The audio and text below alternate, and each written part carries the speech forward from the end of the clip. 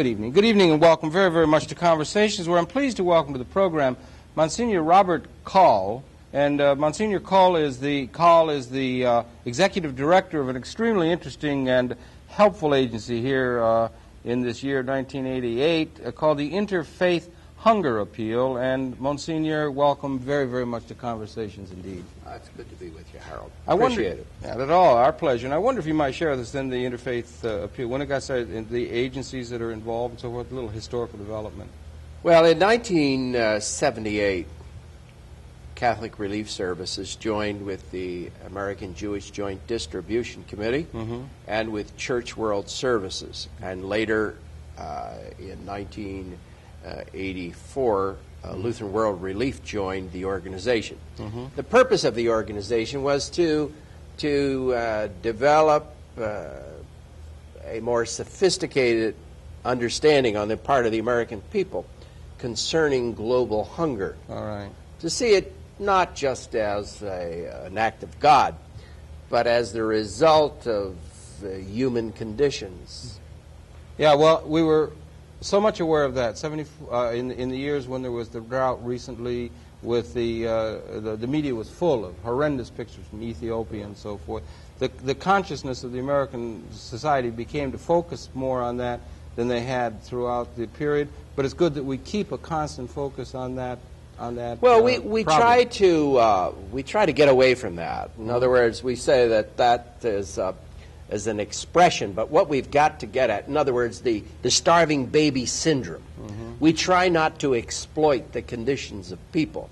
The four agencies, the Catholics, Jews, and Protestants, are very adamant on that position, trying to get away from exploitation of the tragedy and trying to direct the mindset of the American people toward the symptoms that create the tragedy. And has that been their charge throughout? The Interfaith is relatively recent relative to the other agencies. Have they had that focus since the beginning of their relief activities, as it were, the individual agencies, I mean? Well, we've developed that attitude, and certainly into the early 80s, we've, as four agencies, Catholic, Jewish, Protestant, have come to an agreement that that would be our focus. The focus would be on the education of the symptoms that cause the suffering. And that was partly the charge of the Interfaith Appeal, then, as a sense, to bring that educational task. That's correct. Because the relief activities and the charity and the relief activities that have been characteristic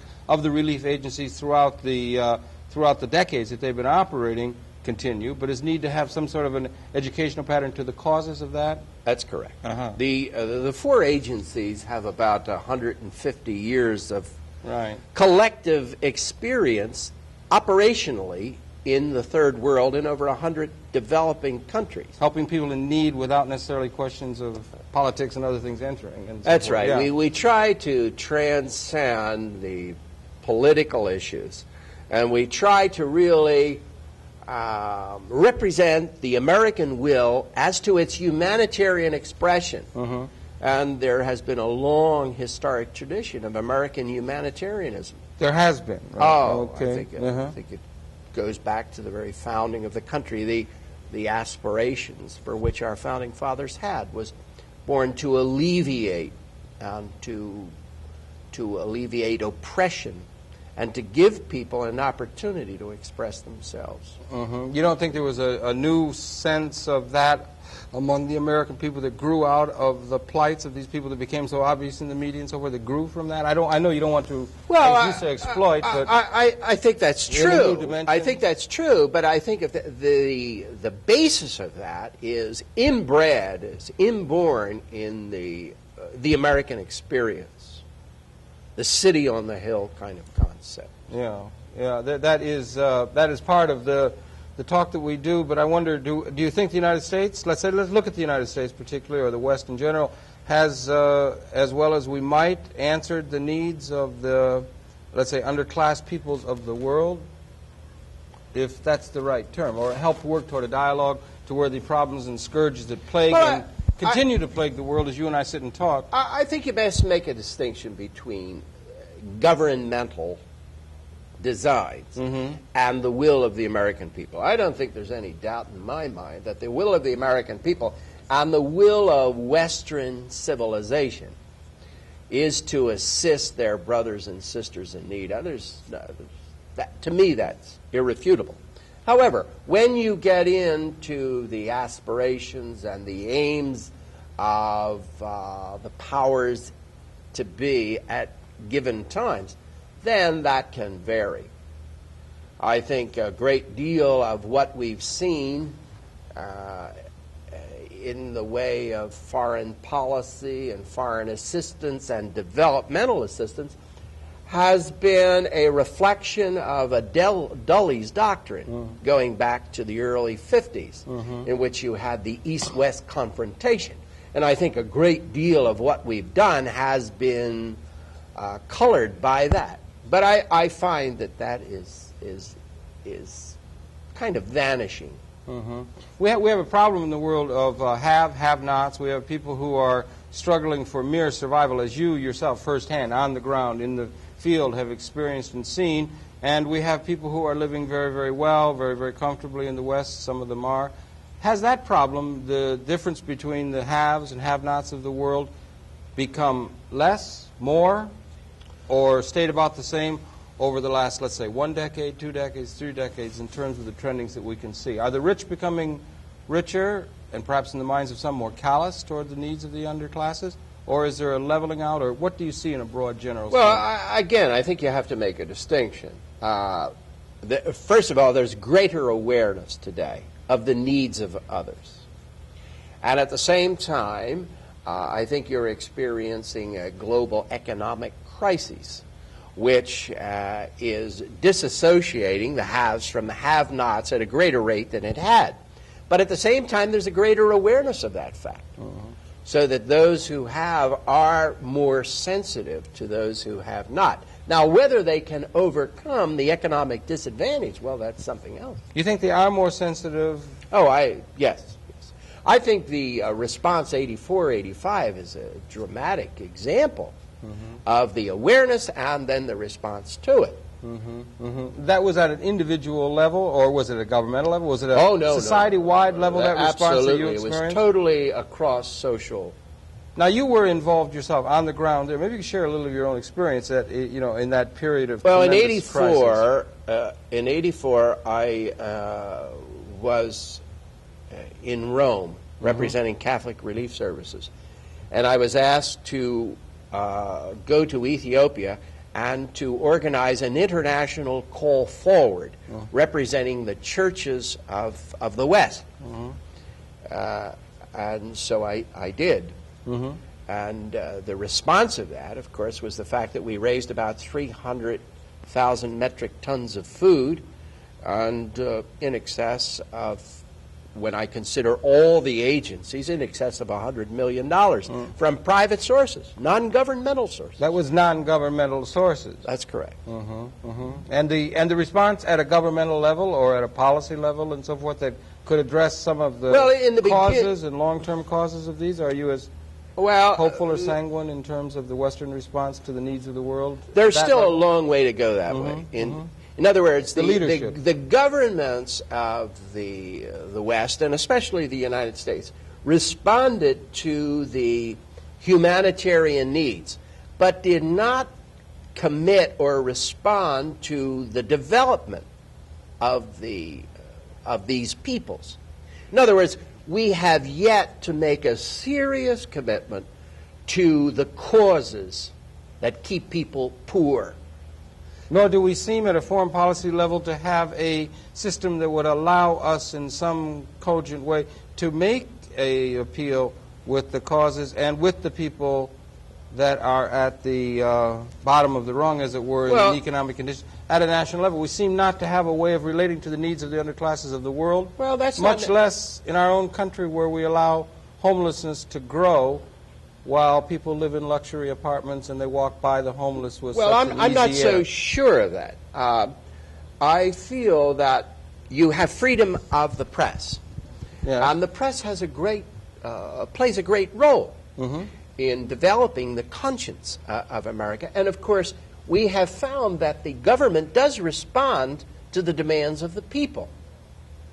So when the conditions have been brought out by press, television, radio, then we find that the will of the American people is expressed through its congressional representatives. Well, the will of the American express might try to be expressed or something like that, but meanwhile the numbers of people sleeping in the Port Authority and other places around this nation of ours, the homelessness and the problems, hunger in our very own country, family farms going out of business, problems of people, racial discrimination in the ghettos, prisons filled with black people, and other kinds of problems, which bespeaks a lack of concern or a lack of our ability to relate to the needs of the underclasses within our own society, much less the world, it would seem. Well, that may be a temporary adjustment of economic realities. Seems to be getting worse in the minds of Well, I think when you're in an adjusting period, there is a time when things kind of bottom out before they surface again. But at the same time, I think this is not the intention or the will of the American people or the will of the West. No, it's just the result that we see in the real world. Well, seemingly. again, I attribute this to a transitional situation. Hopefully, and not just an inability of how to direct ourselves politically, spiritually, or otherwise to the root causes that plague mankind, that we don't have a system that allows us, either from spiritual, political, philosophical sources, that allow us to meet the problems that confront mankind, because the problems seem to grow. Well, I think what we've done, we've disassembled our spirituality over the last 30 or 40 years since the war. We've become more materialistic, more self-centered. And I find that we're beginning to question the merits of that system. And we're beginning to look deeper into our behavior. So I'm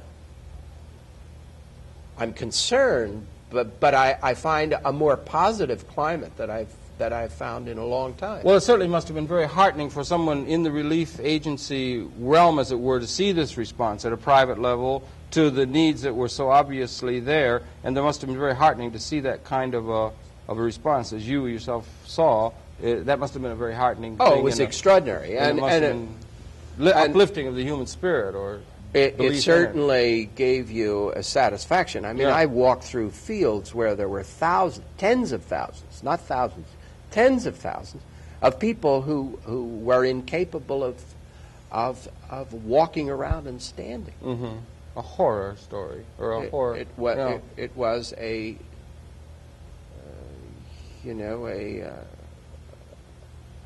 tragedy that I'll certainly never forget. Yeah, and then you were at the same time able to see response that was able to help in the alleviation of that, which you saw to be in the best example of the human spirit, which gives you this more sanguine, perhaps, view of I was there when we could not help them, when there was nothing. We had nothing in country. And then I was there when I saw the response. And the response was tremendous. All right, yeah. But again, our response cannot continue to just be to tragic situations. We've got to develop thoughtfulness and cooperation and structures that can address themselves to the symptoms. To the symptoms, and then to policies that could help in the long-term alleviation of the conditions that create these. That's correct. Conditions. And until you do that, then I don't think there is one may question the seriousness or the genuineness of your response. What we need, certainly in Africa, which I consider a threatened continent, we may be facing, for the first time in history, a whole continent which is itself threatened for a variety of reasons. Disease, hunger, ecology, population, productivity, all kinds, water, lack of forestry. I mean, it's plus all the political machinations that go on. So unless we, the developed world, commit ourselves, I think, in terms of 50 years.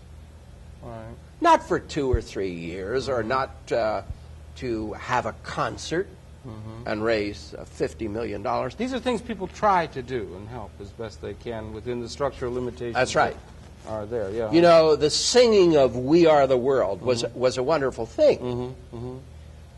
Provided, because it's the first time, really, I think, that we addressed ourselves to the fact that we are the world. It's great to sing about it, but now we've got to begin to act as though we are the world. We've got to believe in that song. And when you say we as a people, we as a system need to be able to do that, or we as individuals and institutions being the developed world. Right. This is not an American problem. This is a global problem. This is a world problem. You know, we are members of this thing called planet Earth. And until we begin to respond in that manner, then this is just an exercise in the ego. You spoke earlier about the human spirit responding to that, and your sense of there being a richness of the human spirit and so forth. If people feel that way and feel that need to have some compassion and help and this sort of thing, and then the governmental systems or the systems of international communication and so forth do not in any kind of a way allow them to participate in some active way, do not allow them to see their government representation participating in a way that is alleviating the problems and so forth, it creates a sort of schizophrenia and a desire to not be concerned with it because it's too horrendous to face. There's a problem that you want to address, and there's no way for you to address it. Well, I think it creates a frustration. Because your leadership will not allow it. It creates a frustration, but that frustration is then manifest at the polls, and you see changes in government, and you see changes in attitude. And does the issue play well? Does the issue play well in elections? We had an election in 1984 where that issue was brought up, and people seem not to care. I don't think it plays well on an international level, but when it begins to affect citizens, cities, port authorities. Right here in the United States. When you begin to see that, then that is a microcosmic expression of what's happening in the global situation. And of course, the kind of hunger and poverty that you experience here, you cannot translate in terms of third world. Well, that's a problem, because if you have it right there where you have to walk by it and you see it daily, the thing is, it is going on in Africa. It is going in other places that are distant from you. You want to be able to relate to it. Again, people get very inured of walking past people sleeping on the streets when they realize or think that they realize that there's really nothing much they can do about it, which is a problem of human psychology and the human spirit. Well, I don't believe that. I think there's a great deal that the individual can do. All right, fine. We wanted to talk. We have to take, if you don't mind, we have to take a little break now. I want to come back, and I know you've brought back some footage that you were in Ethiopia recently that we want to show the people. But we have to take a little break right now, and we invite you in the television audience to stay tuned. We're coming right back with Msgr. Coll of the International Hunger Appeal. Please stay tuned. We're coming right back.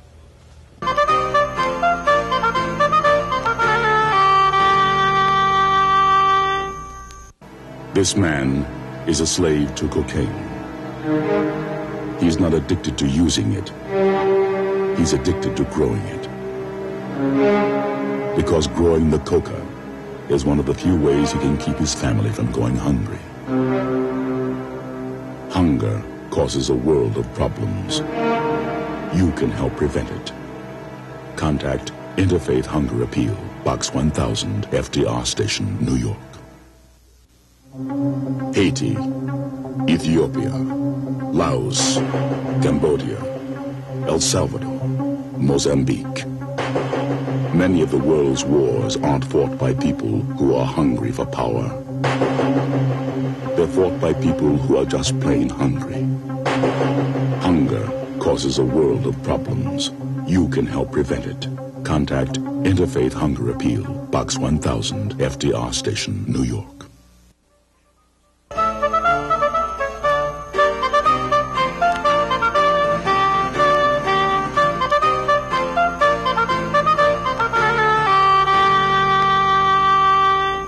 Back again now with Msgr. Coll, and we were talking before that this question of whether or not there are means for people to respond and so forth whether we do have a sense of that response. Is it a matter of the leadership providing a means to which the people can repair, or is it possible for people to feel a sense of positive involvement in these things, even if the leadership is not responding to Well, I think the 84-85 experience with regard to Ethiopia is a perfect example of that, where there was an expression on the part of the American people which was not totally in sympathy with the,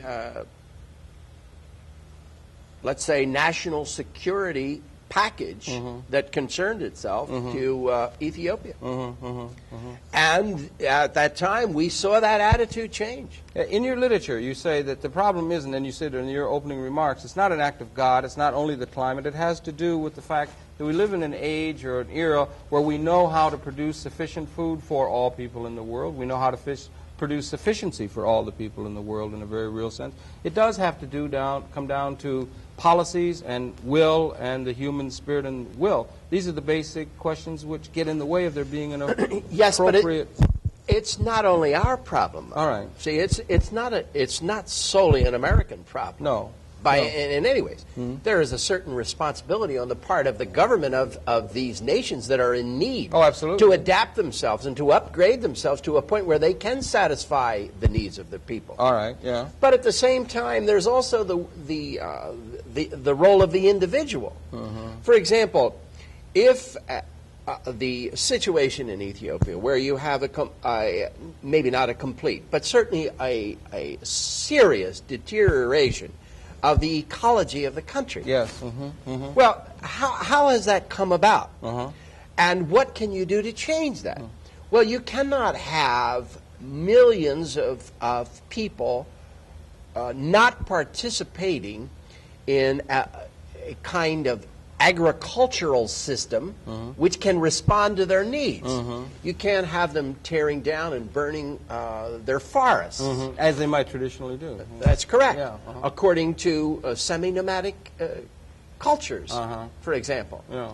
Now, it's true, you have to preserve those cultures, but at the same time, there must be a way of introducing a sensitivity in those cultures for the fact that they are endangering their very existence by some of their practices. I hear what you're saying there. It is easy. It is. We want to be guaranteeing those things, but you also want to be careful not to be blaming necessarily the victim for a condition that they find themselves in and saying it's their fault. They should pull themselves up only by their own bootstraps. We have to be sensitive to the fact that the system itself and which people find themselves make it difficult for them to do it, either on a third world scale or here in our own country, the underclass, underprivileged people in our own situation as well.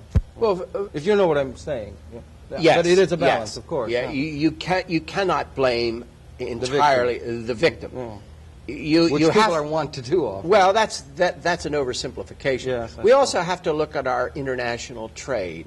We have to look at international debt, international investments, see? And we have to adjust our means of operation, you know, the profit motivation. And we cannot develop our own lifestyle on the backs of the punished poor. As some people think we may have been doing historically. Well, but certainly there is a vast and growing disproportion between the haves and the have-nots. So, in some sense, we've got to fine-tune the economy or the economic practices that have served the developed worlds well. I mean, if we can enhance our own lifestyle to such a degree, then knowing how to do it and doing it for ourselves, then why not include more people? Well, that would be an interesting question. That begins to get into the realm of politics and so forth. I wonder if maybe we could. You have brought back with you from a recent trip, Christmas time, as I understand, to Ethiopia. You have a short film clip that you put together there. We'd like to take a look at that, if you don't mind. Maybe you could set it up for us. You were there in when? I was there. I returned to New York on the 22nd of December. And we had a briefing at the United Nations Church Center in which we shared with the media what we experienced in Ethiopia. We did it on the basis of two things. First of all, we evaluated what we call the early warning signs of famine, and we also took a look at the programs that were put in place by our respective agencies in response to 84-85. I see. Developmental programs, which were absolutely extraordinary. Okay, well, fine. Why don't we run the tape? It was about 4 minutes or so. About 4 And then we can come, that'll give us some things to talk about Ethiopia as we come back for that. So we invite you now. We'll run the tape now that was shot in just December of last year. Then, December 21, December 22, 23. December 21? 21, 22. Right to that, just before Christmas of 1987 in Ethiopia. Okay, let's run that tape now then, please.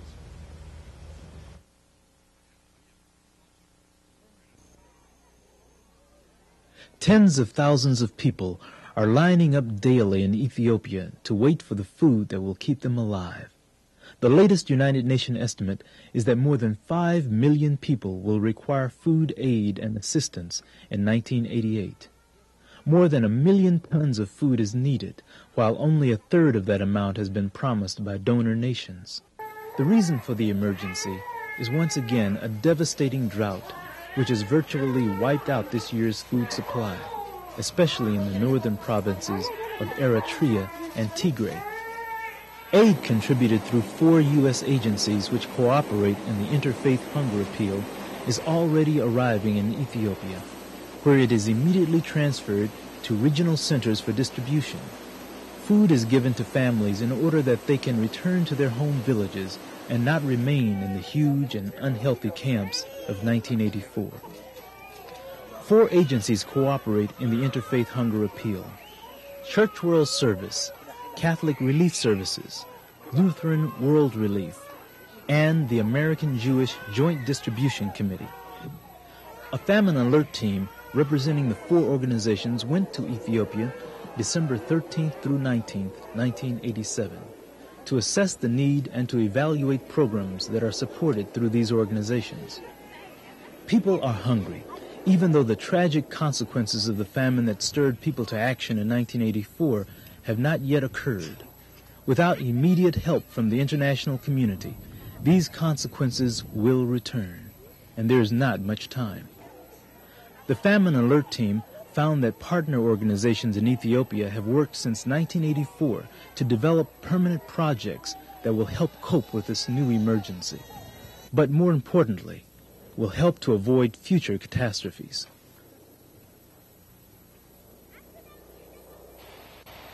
Only long-term development will prevent recurring crises. 1,500 workers are building a dam 41 feet high and 1,000 feet across without heavy equipment. As part of a Food for Work project, it will eventually help to irrigate the whole area and thus increase the food supply. Warehouses are built out of permanent materials which can be picked up from the ground. When these structures are not needed to store emergency food, they will be used as classrooms and training facilities.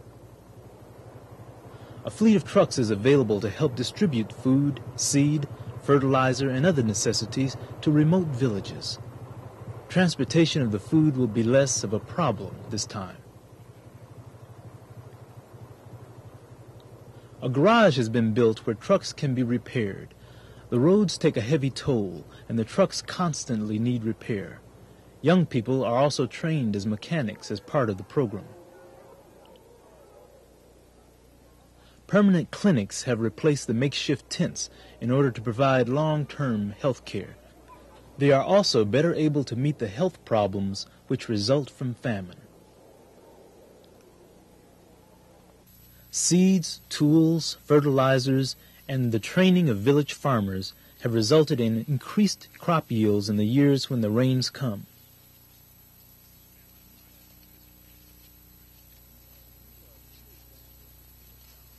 These are a few examples the team found of the commitment to long-term development which grew out of the 1984 emergency.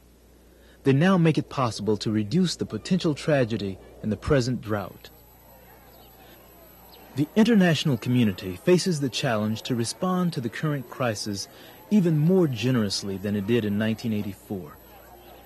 At the same time that emergency needs are met, long-term development needs will be expanded. A 50-year commitment to development is needed in order to stop the recurring tragedies of the drought.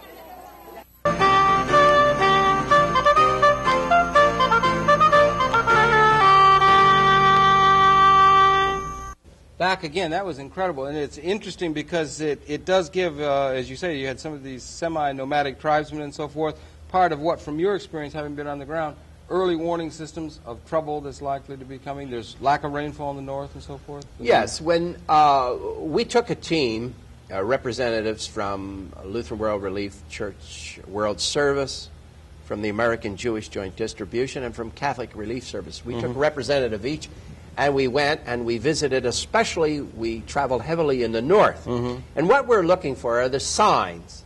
In other words, you don't want to wait till the thing falls apart. No, let's not. Okay? No. So, what are some of the things you look for? You look for the amount of water in riverbeds. And we found that it was receding in the riverbeds. In 1984-85, there weren't even puddles. Right, okay. It was just burnout. You look for the condition of the soil, pulverized, tired. The green is beginning to disappear. Vegetation is dying.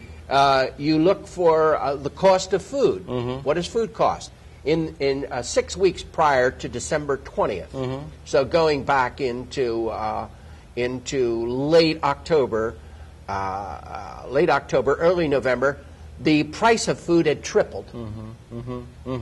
Another indication, the cost of farm animals had dropped, had been cut in half in less than 6 weeks. In other words, people were dumping the farm animals, which happened in 84, 85. And the people who were there on the ground and the people who've lived in that climate and so forth and lived in that area sensed, and you sensed it in your discussion with them, trouble's coming. Absolutely.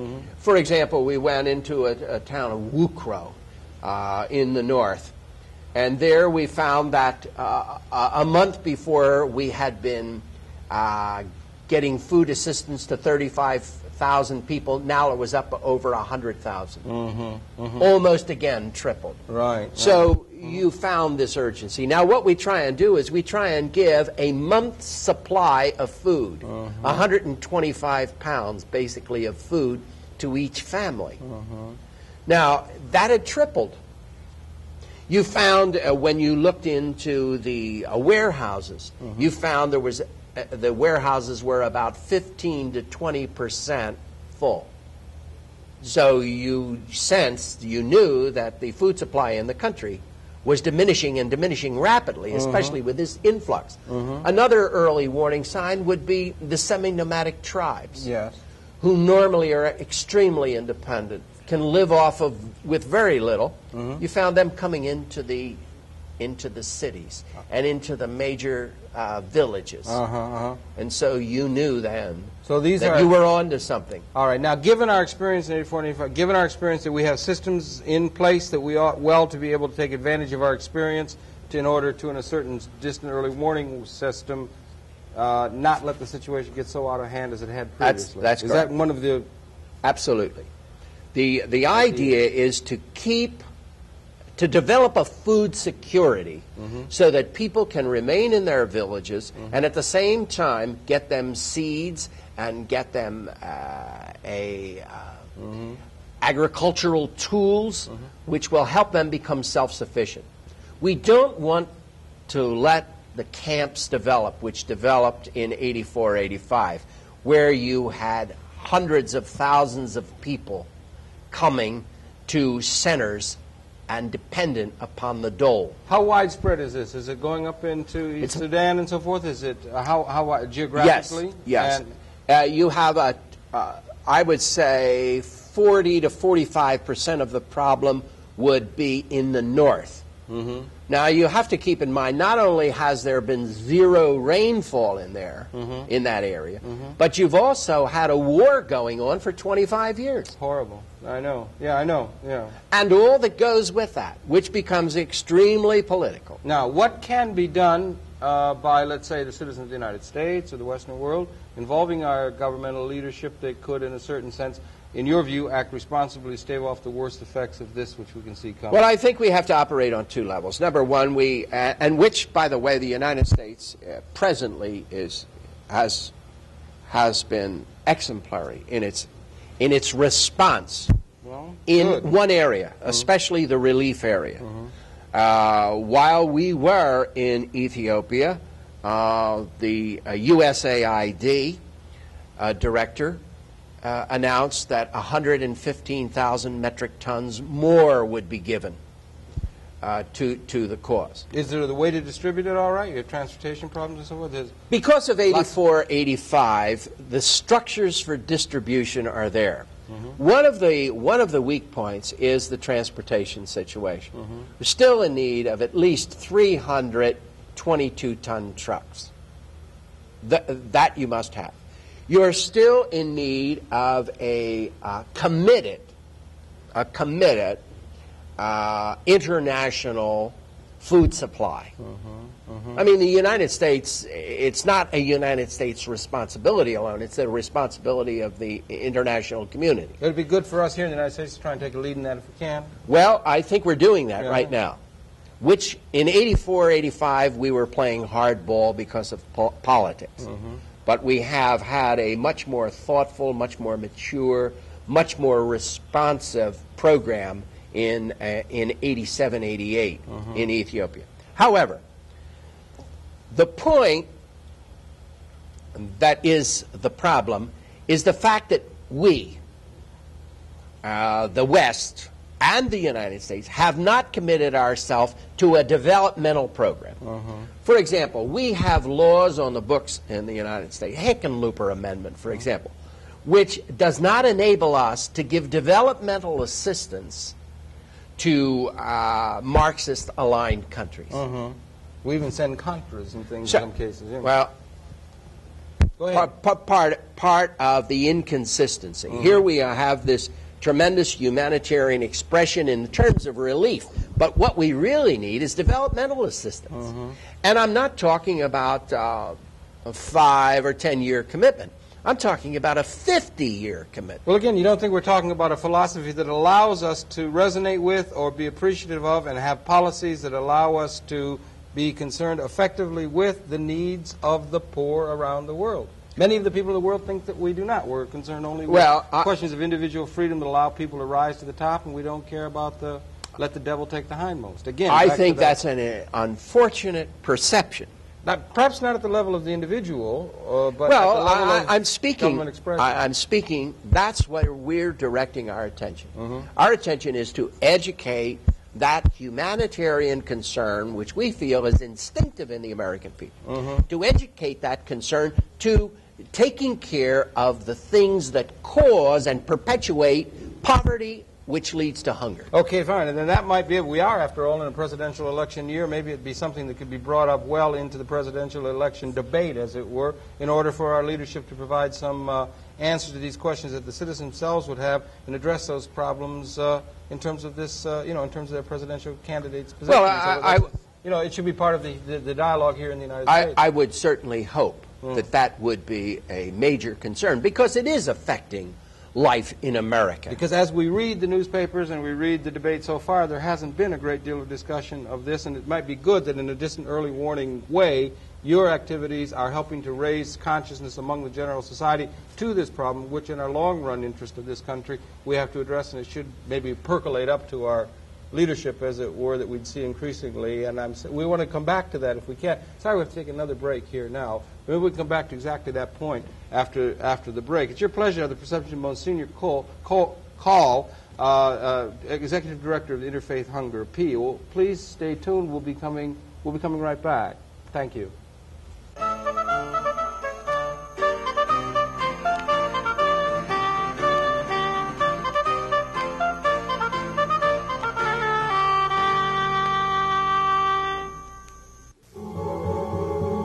Every day, around the world, millions of people go out to eat. They don't go across town. They go across borders. Because leaving their countries is one of the only ways they can keep their families from going hungry. Hunger causes a world of problems. You can help prevent it. Contact Interfaith Hunger Appeal, Box 1000, FDR Station, New York. Do you have your passport? For the third time, yes. You have everything. Kids, relax. If we weren't grown-ups, they wouldn't have let us join the Peace Corps. Peace Corps. It's creating food systems in Africa, building homes in Costa Rica, and fighting malaria in Asia. It's teaching math and learning French. It's working side by side. It's been tough, but for 25 years, the Peace Corps has been making a difference in the world. Mom, Dad, I'm so proud of you. Peace Corps, the toughest job you'll ever love.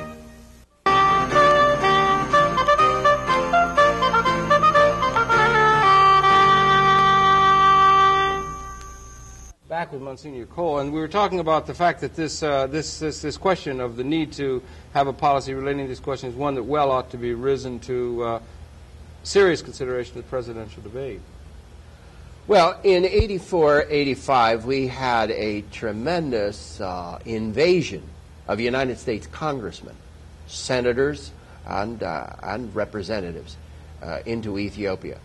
And because of them, the response of the American government dramatically changed. Well, I was just saying, it doesn't seem to be up in the, so far there hasn't been much discussion of that within the, within the presidential debates that we've had thus far. Well, I think that's part of an evolutionary process. I think we got to get going. I mean, well, it's time, right now maybe they're involved with recognition, but they are also bringing up economic issues. And, for example, indebtedness. And indebtedness is directly affects the poor of the world. For example, the increasing debt in the third world has reduced the income of the poor by 25%. Now, if you're in Ethiopia and your average income is $110, if that has been reduced 25%, you see what's happening. Annual income? Annual income. Annual income. Yeah. That would force people to do all kinds of things in order to survive and so forth. All right, and that's because of the high interest rates and the debt. How has it has been stated by the World Bank that the capability in the developed world has been reduced approximately a seventh. But in the underdeveloped world, the effect has been tremendous. It's still that these economic calamities fall hardest on the poor around the world. Always. They're the ones who suffer the most for the errors of the dukes and so forth, who make the mistakes very often. For the miscalculations and for the incidents of greed. So the incidences of greed, which again seems to be, at least perhaps currently, or seen by many to be there, so that the issues, specific acts of specific legislative proposals, specific acts that could allow those ongoing programs to continue that you were aware of, to allow those infrastructure things that are in place to function, specific positions that the president, the executive, or the congressional leadership could take. Are there specific instances, specific bills, things that could be supported by the American people that would allow us to develop an appropriate foreign policy stance toward this issue that you're so concerned with? Oh, absolutely. I think we've got to change some of the legislation that prohibits us from giving humanitarian developmental assistance to people in need. And until we get those laws off the books, and again, they're a reflection of something that happened back in the late 40s and 50s. What will it take for us to do that, and why isn't such a thing being addressed by our presidential candidate? Why aren't they being addressed, those questions? Well, I think basically, basically because issues beyond our shores have not emerged and may not emerge. They're more concerned with national issues. And unfortunately, there are a number of large and very visible national issues with regard to poverty. Even though there is this response at a spiritual level, on the individual citizens level about these questions that ought to be reflected and presumably would find a response in the people, to government leadership that would address those issues? I think it's felt deeply, spiritually, perhaps. I think eventually it will. But in this presidential election, I mean, will it surface? Will these things come so that the national dialogue will move toward that direction? I think the concern for local poverty will be an issue. That might be an impetus. Which will give birth to a concern for global poverty and hunger. Do you think there's sufficient interest in local poverty being manifest in the presidential election and political dialogue that's going on now? As we listen to it, it's developing. We're in the middle of a presidential election year. Well, I don't think it has developed to the intensity that we would like it. But I think it's beginning to emerge. And I think as those who run for post begin to, some will emerge, then you will see a more sophisticated approach, I think, to the poverty issue. Didn't play well in '48. The concern for the underclasses didn't play well, didn't win any votes, and the nation went... In '48? In '84, I'm sorry, in '84. I didn't play... Well, the concern for the poor of this country. I don't think that was the concern at the time. I think the concern at the time was a role of leadership role. I don't, but I think now. Maybe it would, and maybe your activity and the work of the interfaith might help the nation move that way. That does well for us to move that way. It's in our own interest to develop a sense of a way of meaningfully addressing these problems of poverty in the world level. Not only just at the need of the people there. We need to have some sort of a direction for spiritual values or for a sense of national worth and so forth. Maybe getting away from some of the greed and some of the self-centeredness and so forth. If we had a more realistically compassionate national view of the world, don't you think? I mean, it's in our own national interest to develop a sense of that. It's not only in our national interest. It not only befits and is complementary to our national security, but it's also a fulfillment of our own security as an individual. Yeah, right. Okay. If we are so filled with self, then we have nowhere to go. That's right. It's only when you empty of yourself and you begin to see beyond yourself that you really become fulfilled. I think maybe that's what I was addressing, that we as a nation and the ethos, and there was a poll recently taken, the young people in this country are not really so much concerned as they were with developing a philosophy of life as they are with gaining income and money and self-concern. They were very self-directed, self-concerned. Yes, but I've also seen polls which say that the young are disenchanted with the materialism of their predecessors. I wish I saw more of those polls. I wish I could see more of those polls and indications of that, that they are, and that there are options to that, that the leadership is putting Let me give you an example in our own way. Interfaith Hunger Appeal. All right. We have now developed a situation with Colgate University, University of Notre Dame, Valparaiso, also assistance from Cornell and from Brandeis, to develop workshop for university professors in sensitizing them so that they will develop curriculum for students on an interdisciplinary basis. In other words, take hunger and poverty out of the areas of theology, philosophy, sociology, but develop courses of instruction which appeal to the accountant, to the engineer, to the doctor. Give a general education experience to the coming generation of hunger and poverty related issues, and put it in their core curriculum. Yes. And that is being underwritten by private enterprise. To sensitize them to those problems that exist in the world? Correct. Or to help them in a curriculum development that could help alleviate these problems? Which? To sensitize them to the issues. The idea, first, if they're sensitive to the issues, then hopefully they will respond to the issues. If there are ways in which they are able to respond sufficiently and in a national direction. That's the point. We are trying to provoke a thoughtfulness amongst the young that they will rethink present economic practices that will be more responsive and include more people in the system, which presently is disenfranchising more and more people. The system is disenfranchising people. The system is more and more materialistic. It's encouraging a more and more materialistic, selfish, greed-oriented kind of direction. And the young people increasingly, you were going to find a way for them to participate in that kind of a system? No. Or we're going to change that system? We are. If we're not going to, is the leadership going to change it? We are going to develop a citizenry yeah. which will be more sensitive to those who are not participating in the system.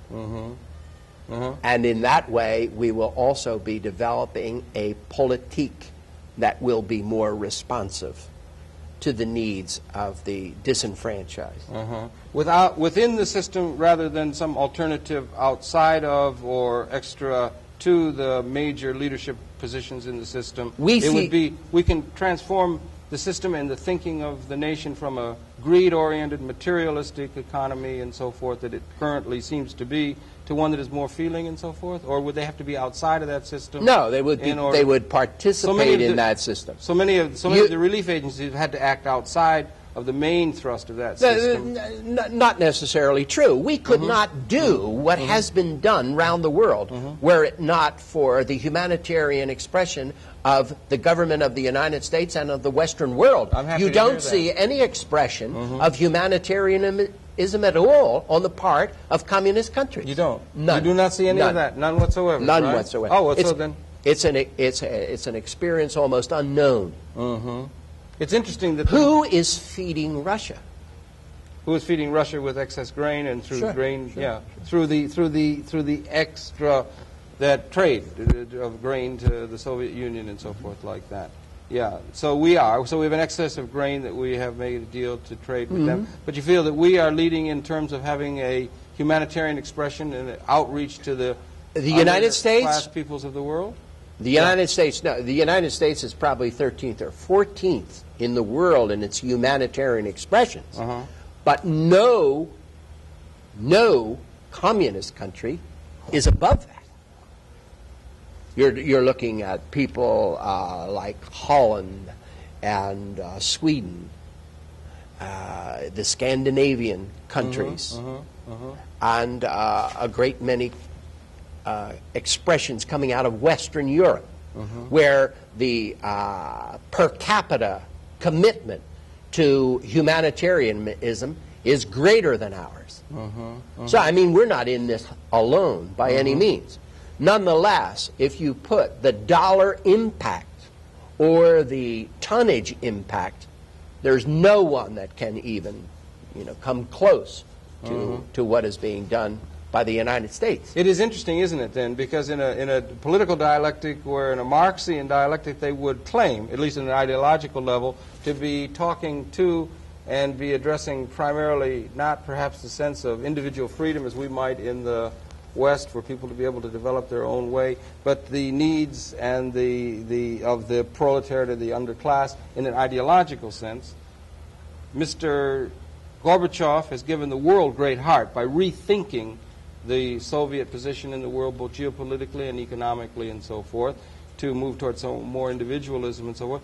But they do have, at least at an ideological level, that as a stated belief. You think that they just do not live up to that belief, the Marxian It hasn't been expressed. It has won. It has not been expressed. But it has been able to win the allegiance of a good proportion of the world's population by oppression. to that view. By oppression.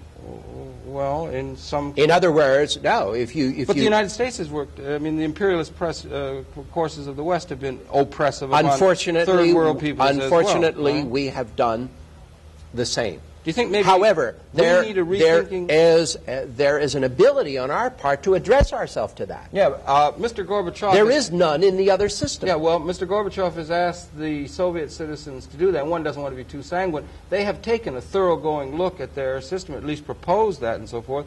One wonders if we, A, need to, or if we have been, by our leadership, called to take a fundamental look at the assumptions that have undergirded our society in the last...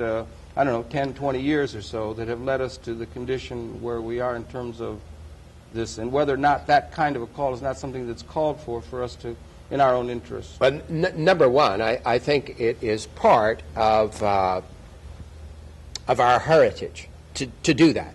And number two, I do think recently there has not been a great call on the part of leadership to do that. Well, that's what I was saying.